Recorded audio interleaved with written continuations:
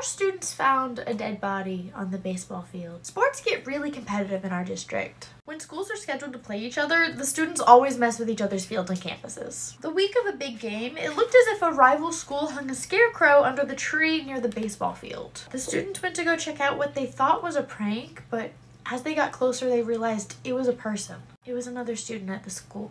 The kids who found him were traumatized, and it really shook the rest of the school to its core. We need more counselors in schools to try and keep these things from happening.